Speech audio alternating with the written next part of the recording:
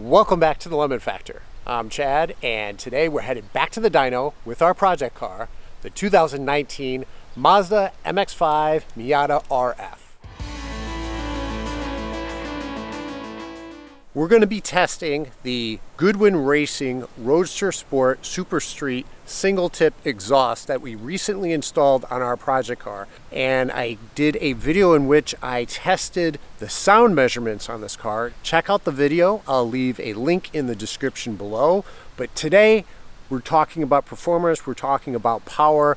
We are going to strap it to the dyno. We are going to compare it to our baseline stock runs. We are then also going to compare the gains to the Greddy Supreme SP axleback. We ran the Greddy axleback and then the Greddy axleback with the midpipe. Again, I will leave the links in the description below, or go take a look at the channel, the playlist for the Mazda Miata. You'll have access to all the videos I've done for our project car. And I'm going to tell you now that you're going to be surprised by a couple things. So don't skip ahead. So there's some lessons to be learned. If you're considering buying a Goodwin-Racing RoadsterSport SuperStreet exhaust, you're going to want to know this.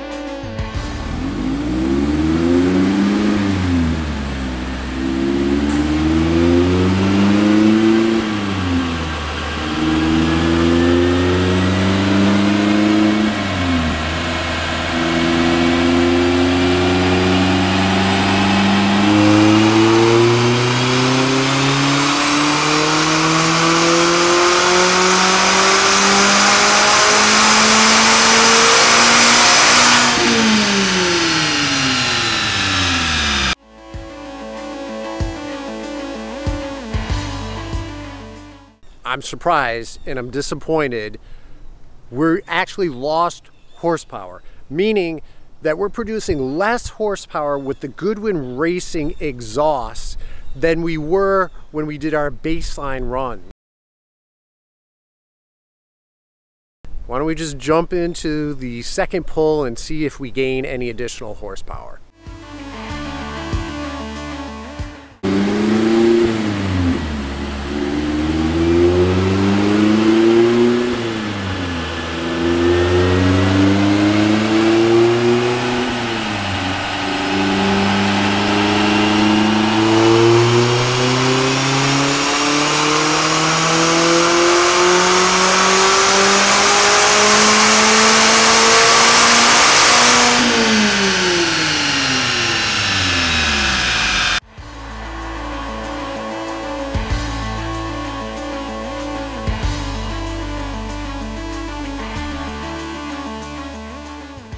Okay, I'm not sure what's going on.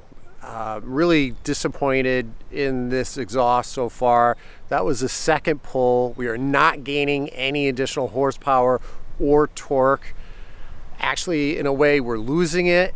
The dyno operator has made a comment that he feels like there's maybe an obstruction with the exhaust, that the tone changes and then he can feel it in doing the pull. So we're going to figure out what's going on. We're going to remove the baffle in the axleback exhaust. So for those of you not aware, the Goodwin-Racing RoadsterSport SuperStreet exhaust comes with a baffle. That baffle allows you to adjust the tone of the exhaust, but we're going to remove the baffle and see if that has any impact on the performance, have any impact on the horsepower and torque.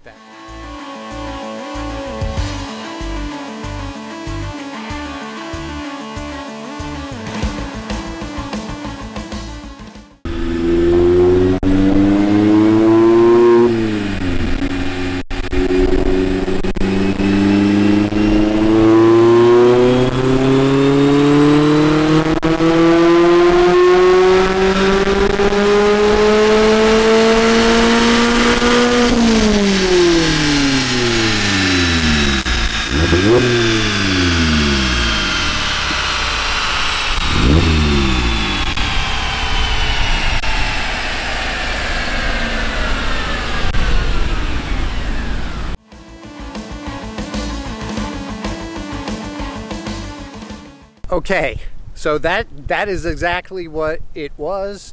We are now gaining horsepower. The dyno operator said absolutely. On this third pull, he did notice that he's not feeling that restriction. We are getting additional horsepower. So for those of you interested in getting every horsepower, every torque, every ounce of performance out of your Miata, and you're looking at this exhaust, or maybe you already have one, please note that based on our dyno pulls right here, for you to gain any performance, you should remove the baffle. We're gonna do a fourth pull, so we'll have 2 pulls on the dyno with the baffle inserted, and then we're gonna do 2 pulls just to make sure that the third pull wasn't a fluke. We're gonna do a fourth pull on this with the baffle removed.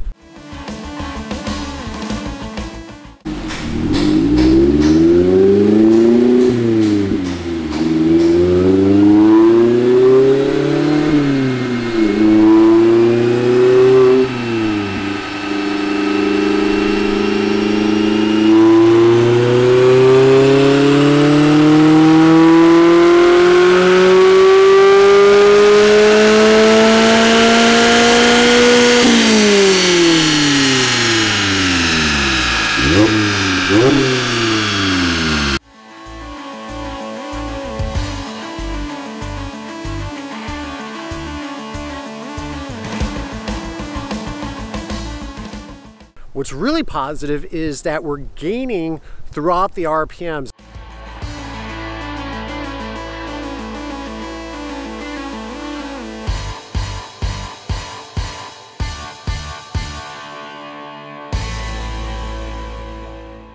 And that's different than what we saw with the Greddy axleback, the Greddy Supreme SP.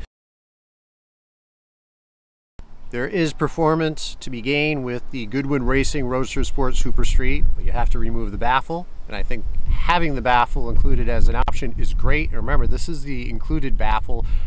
Goodwin-Racing also offers the glass pack. So if you're looking to have an exhaust, having the flexibility to make your exhaust mild in tone when you want it to be, very good option to go with the Goodwin-Racing.